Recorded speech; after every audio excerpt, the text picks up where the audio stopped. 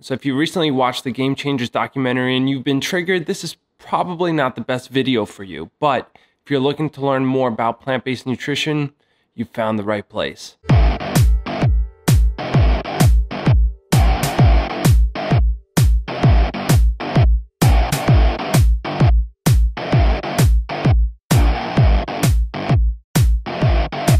What's up guys, welcome to another video, and if we're meeting for the first time, my name's Tino. I'm a nutritionist and I help people transition to a plant-based diet, and oh boy is the Game Changers stirring up quite the conversation. So if you haven't watched the Game Changers yet or even know what it is, it's a documentary that showcases a lot of high-level elite athletes that are winning gold medals, that are setting world records, and they give their testimony on how transitioning to a plant-based diet has helped them with their performance. And not only that, it talks about the other great health benefits that you experience when transitioning to a plant-based diet, including better erections. Naughty. Great documentary. If you haven't watched it yet, check out the link down below.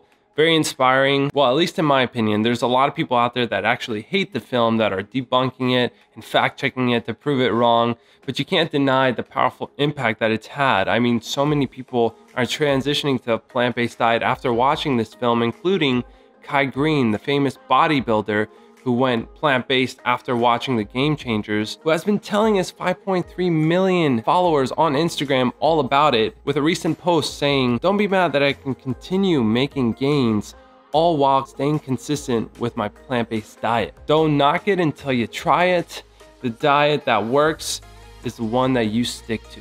All these people in the comment section writing this documentary off or the vegan lifestyle off without even having tried it. And if they had tried it, they probably didn't do it right. And I don't have beef with anyone because one, I'm vegan, and two, I'm not here to kind of go head to head with people. We're all human, we all make mistakes, we're all here to learn and grow and get better, and that's why I make these videos, that's why I do what I do. I'm not here to attack people personally, I'm just here to address certain topics that I believe people can benefit from when they watch these videos. So this is probably my favorite story so far. Another athlete to go plant-based after watching the Game Changers is Tour de France champion Chris Froome. And if you don't know who this guy is, he's a skinny looking dude who rides a bicycle up mountains faster than anyone else. Well, I mean, there's a lot of great climbers out there, but he's one of the best. He's been injured for a while, so he's still recovering, but he posted a picture or story, I believe, on Instagram of himself eating a non-dairy Ben & Jerry's ice cream, which, hey, it's not the healthiest thing to eat. He's probably not eating this exclusively, hopefully not, and he's eating more healthy plant-based foods like whole foods, like whole grains, beans, fruits, vegetables, stuff like that. But he wrote, "Decided to go vegan since watching Netflix The Game Changers. Ben & Jerry's got me covered. Chunky monkey." Love it. I'm just so stoked to see Chris Froome go vegan as a cyclist, as a vegan cyclist. So a vegan diet, a plant-based diet, is much higher generally in carbohydrates than a standard non-vegan diet. Pretty much any plant-based food that you're putting into your body has carbohydrates. And I want to distinguish from refined carbohydrates like white flours and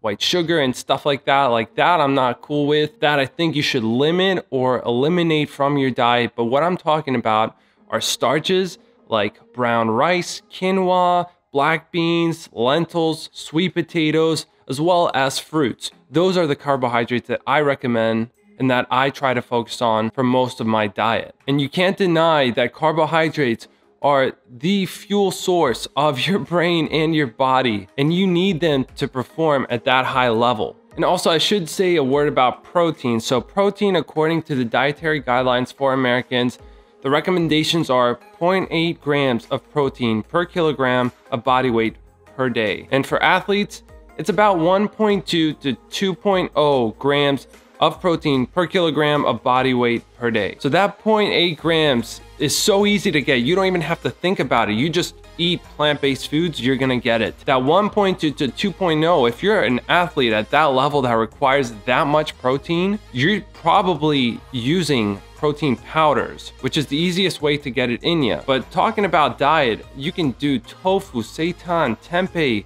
beans, peas, lentils, whole grains like quinoa and brown rice are gonna have protein. And everything else is gonna have a little bit of protein, and all that adds up throughout the day. If you're looking for another whopping amount of protein, you can also do Beyond Burgers, Impossible Burgers, any of the vegan meats and stuff like that. I don't generally recommend that stuff because it is processed and very high in sodium and fat. But if you're eating burgers and that stuff anyway, that's an option. And plant-based foods are complete in all of the essential amino acids. Don't let anyone tell you otherwise.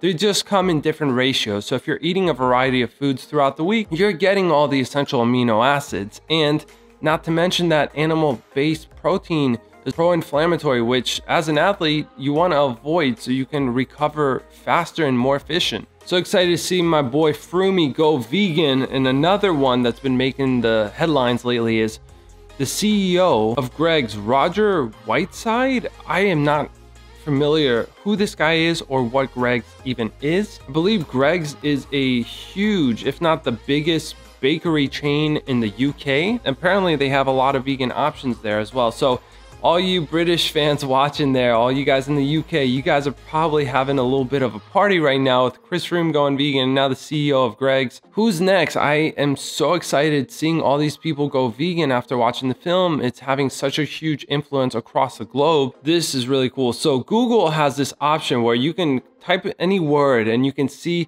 how often it is searched throughout time. And I just typed in vegan, plant-based, and plant-based diet to see how their trends have been over the past year or two. And if you look around in September and October when the Game Changers was released, you'll see a huge spike in these three keywords. Coincidence? I think not. More and more people are becoming interested in this lifestyle after watching this film. And I hate to say it, but I think these haters and all these people critiquing the film and just giving it publicity is helping spread the message and helping get more people on board and trying a plant-based diet out. It is the future. I know it sounds so cheesy, maybe not cheesy, that's probably not the right word, but it is. More people are trying this out and they're getting away from eating lots of animal products and realizing the benefits that it has to eating plant-based foods. So I know I may be a little bit all over the place, but check this out.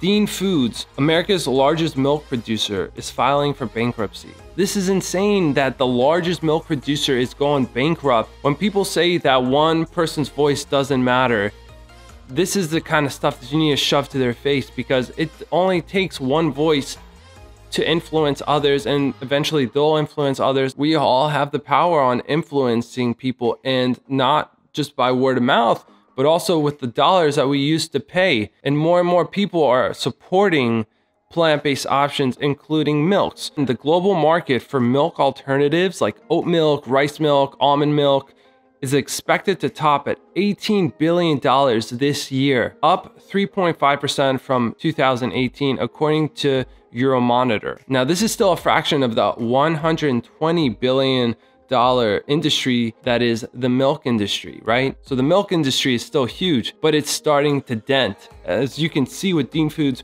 going out of business. And it's a shame because they've been around since 1925, okay? So they have a big business, probably a lot of people employed by this company, but it's also a shame that they didn't follow the business model of another very famous dairy company that has been around since 1925 as well, called Elmhurst, which seized all of its dairy production and switched completely plant-based, and they're still around and doing great. And the reason why they switched was completely for marketing purposes and for the high demand of non-dairy milks. Check out this clip of me interviewing one of the staff members of Elmhurst and listen to her talk why they made the change. So the company was founded in 1925. We were originally a dairy company.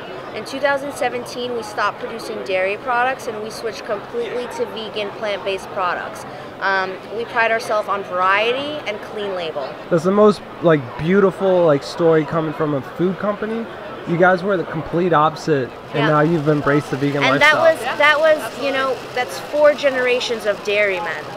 You know, where the company was rooted, trends, and you know, becoming more health conscious about the products that are good for you and that are good for the environment too. Whether you like this film, whether you hate it, you can't deny that the world is shifting more plant-based. And before you get triggered and start commenting down below negative stuff about the game changers and about the plant-based diet, why not give it a shot? And if you can't do it 100%, go as far as you can. Look at Arnold Schwarzenegger, one of the producers of the Game Changers. While he's not 100% vegan, he still eats a majority plants for his diet. I think the only thing that he eats is eggs, but he's still going to experience a lot of those benefits because the more plants you include in your diet, the healthier you're gonna be. I've got nothing against people who aren't 100% vegan. I just want people to live a better life. And heck, I'd even sit down and have dinner with Joe Rogan. I'm sure we'd have a lot in common to talk about besides the fact that we'd be eating